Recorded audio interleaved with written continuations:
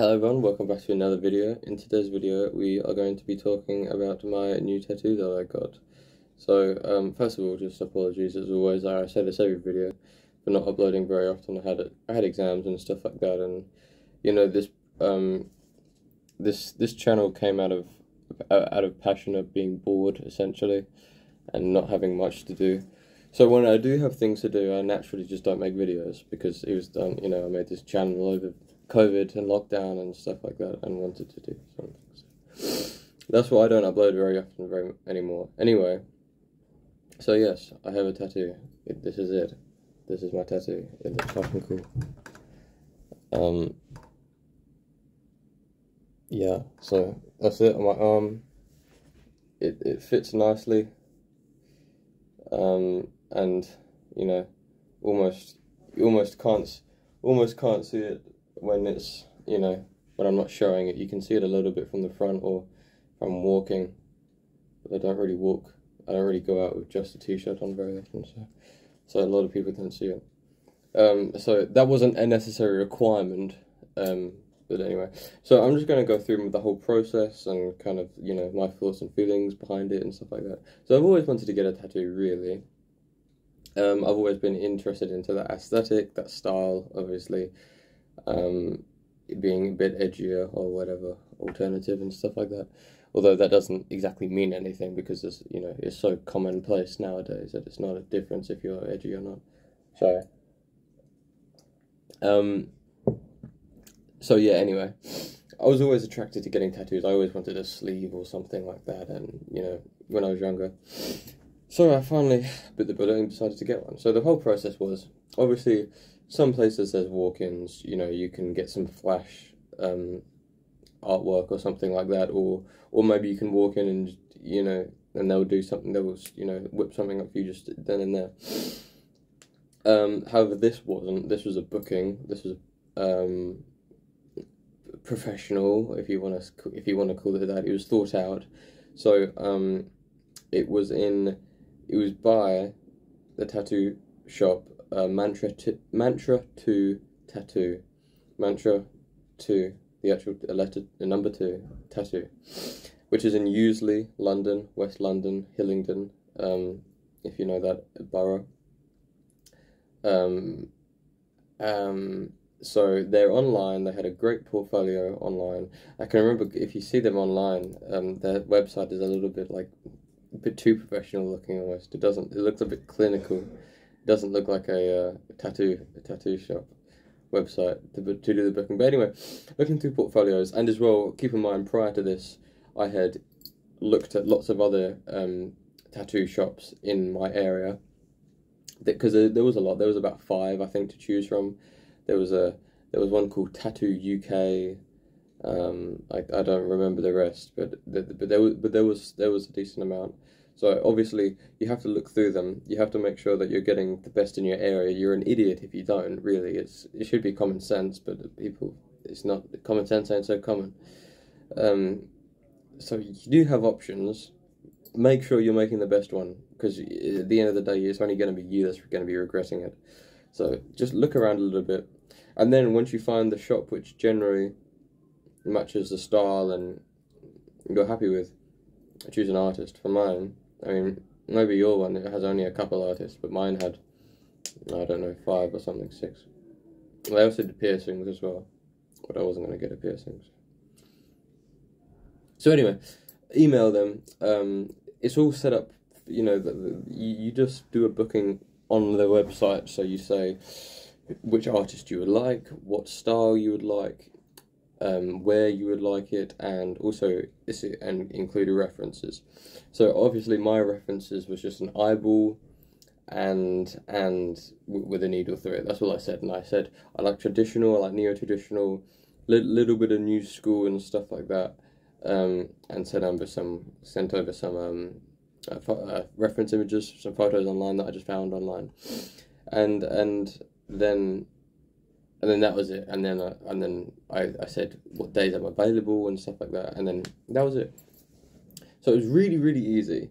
And yeah, I didn't even send an email. This was all done just on the website, keep in mind. So I just said, left arm, inner forearm, inner forearm of the left arm. And then they just handled it all for me, really. I got an email back asking me what days I would be available. I said, available this and this and this, whatever. That was the most I ever really had to interact with them, and the most I ever had to do in terms of like actually organising this whole event. And then I went down, rode down on my bike, got a bit lost. Because it's a new area. I hadn't been in there. I hadn't been there before. It was a pretty bad town. I didn't like it. It was a bit boring. But the shop was there. You know, I pushed the buzzer, which was a bit surprising to me. I mean, I guess it makes sense. You can just walk in. I guess if it's got quite high, expensive equipment in there, everyone knows what a tattoo shop is. You know, so I guess it makes sense to have a buzzer. Push the buzzer. Got let in. The guy was called Steve. He was my artist. Top bloke.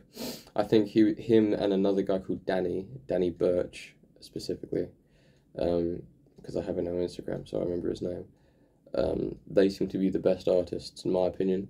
They had a great black and grey portfolio, and also a color portfolio, which seems to be the biggest thing for me, which was difficult to find. A lot of artists didn't have a big colour portfolio. They were all specialised in black and grey for some reason. Obviously, I wanted a cartoony kind of thing, so I decided to go there. So then, and keep in mind as well, the funny thing is, I didn't know if I was getting my tattoo or not. This whole time, I didn't know if this booking that I had made was just like a consultation meeting, and we were going to discuss exactly what I wanted, exactly where I wanted it, and then he was going to go off and do the design. But no, then when I got there, he lays a design in front of me, like, this is what you wanted. I was like, yeah, let's go, okay, let's go do it. You know, I didn't know what to expect at all. So that was it. Easy. It was really, really easy. Nice guy. Went in, put the stencil on my, quickly went over with the razor. I mean, it's not like I have lots of hair on the inside of my forearm anyway, but, you know, went quick once over with the razor, put the stencil on, and away he went. So first tattoo was my initial expectations. It hurt more than I expected. Obviously, I heard that everyone says that it hurts a little bit, but it hurt more than I expected. I don't know if that was to do with it being on the inside of the forearm. Obviously, this is a bit more of a tender area, a bit more sensitive. Obviously, it's like right on the, although I hear that what hurts the most is being on the bone, not the muscle. But regardless, it's quite a tender area. You know, the sun, the sun doesn't see this bit of the skin a lot, and neither does, it's not like you get cuts and stuff like that. It's probably one of the most sensitive areas. So, because there never gets really any pressure applied to it and stuff like that either. So it did hurt. It was, I wouldn't say the strongest pain or the most painful pain, but I want to say it's the sharpest pain I've ever felt. So far, I've never felt anything sharper. I don't know what the most painful experience I have, but it's not that. It's probably a burn or something, because I burnt myself really, or electrocuted myself really bad. But that didn't hurt. That was just, anyway, the sharpest pain I've ever felt. And I've been in some pretty bad situations, in terms of pain and stuff like that. But, I've got lots of scars and everything. Sharpest pain I think I've ever felt. Obviously, my first tattoo as well, that being considered. However, like what you hear people say, you get used to it. There was times where, like, I would kind of, like, get into the mindset and kind of forget about the pain, and then, like, 10 minutes later, the pain would come back again. It's strange. Like when he would move the tattoo around. If he was, like, doing the shading of the eye right here, and then would do this, and there's some also, if he was doing the shading here, and then would do the shading back here on the needle. I know you can't really see. But like, when he would move it around, it would hurt. You would feel the pain resurface again. That's what I'm trying to say. And yeah, so like you get used to the vibrations, you get used to the pain, but it does still hurt, and you definitely do feel it like it never goes away completely. Like you do still feel it. In terms of how I sat, obviously my first tattoo, obviously quite a tender area. I think I want to say that I sat quite well, but obviously I'm not the artist, and I wasn't looking at it. I was laying down on a thing, and I had my arm out here, so I was looking straight up. I wasn't like looking over or anything, so I didn't really see the whole process taking place. I was just kind of looking at the ceiling, um, um, and I was still twitching. I knew I was twitching. I'm a pretty twitchy person in general. Like I'm pretty shaky. Um, like I can't keep my hands like still and stuff like that. Like they're always like a little bit shaking, you know. So and as well, this was the morning. I mean, I'd pretty woken up. I had my breakfast, had my dinner, had my sleep, and had water and everything. I was in the mindset to have my tattoo, you know, physically and mentally, but I was still twitching. I was concentrating really hard to not twitch, but like there's only so much you can do. So you know, I mean, and when I say twitching, I wasn't like moving my whole, I wasn't having a seizure or something like that, you know, but I could definitely feel like I would have like a muscle spasm or something like that, you know, something like that, like that quickly tense it and stuff. And I was trying my hardest not to, but literally I just can't do anything about it because obviously it's all involuntary. I found just not trying to not twitch helped. Just like I would occasionally just like I would be so focused on not twitching, I would then tense up, and then that would make me twitch more, and then that'd be worse. It's just easy. It's like with Tourette's, like you can't. It's easier just to let it happen, and then it'll happen less. If you try to stop it happen, you get too overworked on it, and then it happens more, and it happens worse. So it's easier just to, you know, take a deep breath, close your eyes, and just kind of like focus on something else. And just, you know, you get into it, you can't do anything about that. So it took about an hour, which I was quite surprised with personally. I thought that was quite quick. It took an hour and cost me £100. It was £60 per hour, and it was just under an hour, or just under. Oh no, sorry. It must have been an hour and a half then. £60 an hour. Well, you know, around about an hour and a half. Because I was told originally it was going to be £120, which I was fine to pay. But it's £100, so it was an hour and 40 minutes.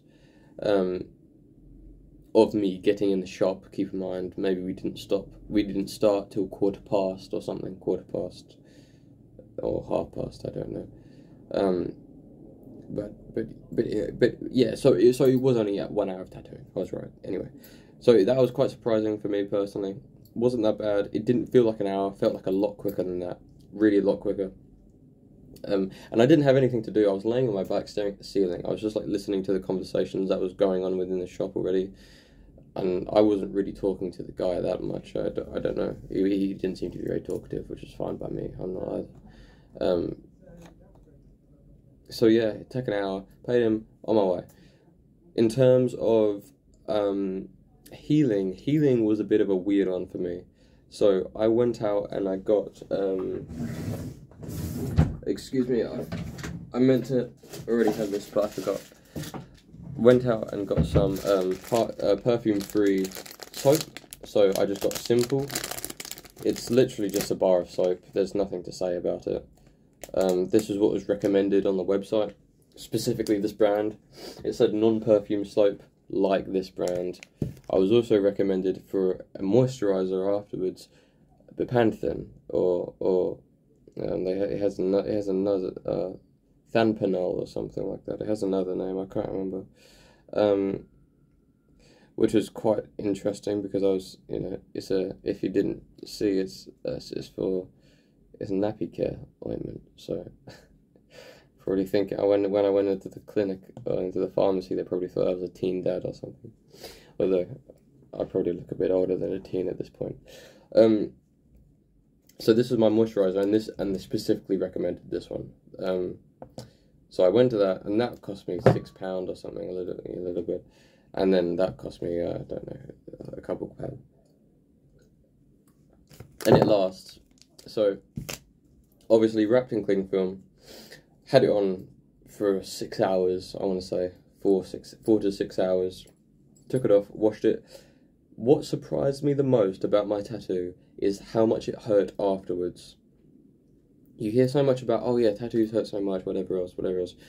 I guess it just didn't click in my mind. It hurts a lot afterwards. It's arguably more painful afterwards because it's so much, because it's like, you really get to feel the pain. It's so much more tender. You feel it just so much more, right? Because you're not in that moment getting tattooed.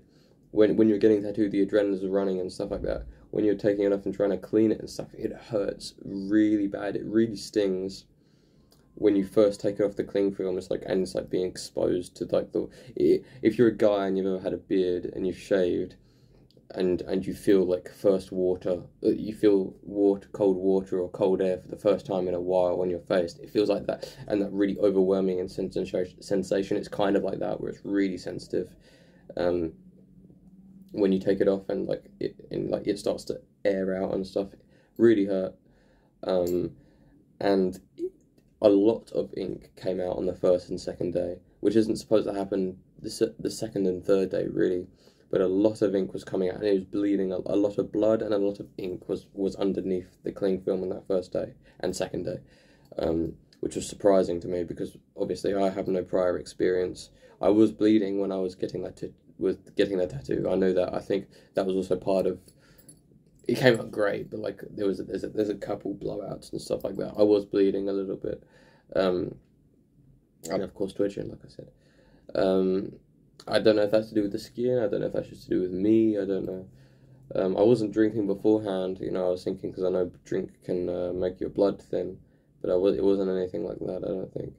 So anyway, it healed pretty quick. Exactly how it said. Really, I was washing it, moisturizing it a couple times a day, wrapping it in cling film. That was the second, third, fourth day. First day, of course, I only did it once. I think I changed it twice. Once after 4 to 6 hours, and once before I went to bed. And then I was doing it on the other days. Once I got up, twice in the day, and then a fourth time before I went to bed. The third and fourth days were fine. I was just washing it. It was still hurting, but I wasn't bleeding. Wasn't losing any ink at all. So it was quite strange in my opinion. Maybe other bit, but then again, I'm just going off of what I've been told. So I obviously what I was told by the tattoo shop. I don't actually know. Fifth day, and then I was just spent moisturizing. I didn't have the cling film. After that, it took about a week, maybe a week and a little bit, to properly, because the skin is still very like scaly kind of. It's like it's dry. It's a scab essentially. So you're still moisturizing it a couple times a day, and it took about a week, which wasn't too bad, and it hadn't any negative effect when it was dry. It didn't really hurt anymore. It was just dry, and you just have to still keep in mind when you're showering, you can't soak it for too long.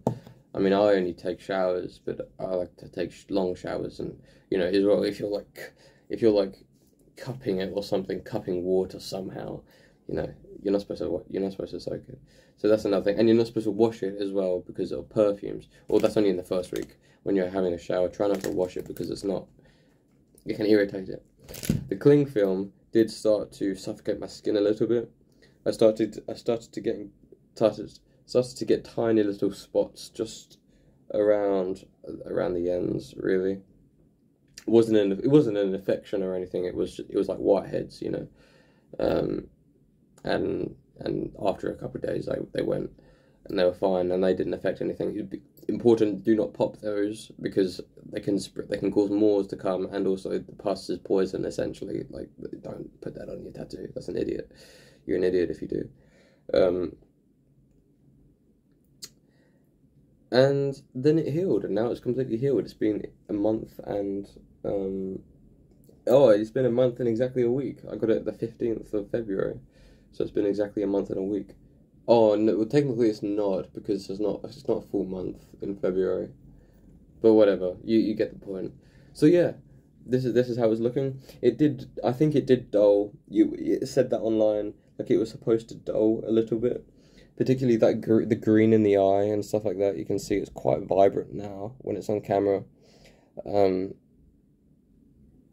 But it definitely did dull a little bit, and also on the inside of the tattoo, all the white is dulled a little bit as well. It's still quite, it pops still a little bit now, but when I first got it, this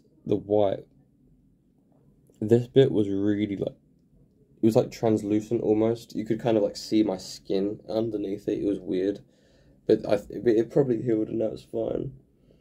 And it looks good. And so yeah, like, I mean, in terms of the placement, I wanted it so whenever I wear a t-shirt, I can still see it. Like I wanted to be able to see it. I didn't want it to be hidden. I know it kind of looks like that, but that wasn't the intention. Like, oh, first tattoo, I gotta hide it. I didn't care about it being on display or not. This is just where I wanted it, and I intended it. It wasn't too high up my forearm. I would never be able to see it. I wanted to be able to always see it, even when I was wearing a t-shirt or something. So yeah, that's been my tattoo experience. I will probably do more videos. Obviously, I can say that it does have a meaning behind it, and I can say a bit more technical, but I just wanted to say my first experience with washing and how I reacted and just everything like that. So if you're thinking to get a tattoo, I hope maybe this more casual response can maybe persuade you to get a tattoo. There's no reason not to, in my opinion, because if you don't want one, then you just get it removed. It's not that big a deal. People make such big deals about it, which I disagree with. It's just a tattoo. Like, just make it small or make it somewhere insignificant, like the bottom of your foot. You can forget about that if you wanted to, or just get it removed if it's such a bother. Yeah, I was gonna say, if you're gonna get a tattoo, just don't commit to. And if you're on the fence about it, just don't commit to anything massive or anything super technical. You know, if you're doing a 6-hour back piece or something as your first, first tattoo, you're not gonna be very happy. So yeah, that's been my experience. If you had your experiences, if you have any questions, or maybe I can make a video out of it, about another topic about tattoos. But yeah, I hope you've enjoyed this video. So again, sorry for my absence. Well, not really sorry, to be honest, because like I said, I do this out of when I want to. It's not a service. So yeah, thanks for watching anyway. Hope you subscribe, comment, like the video. And see you in the next one. Thank you for watching, and goodbye.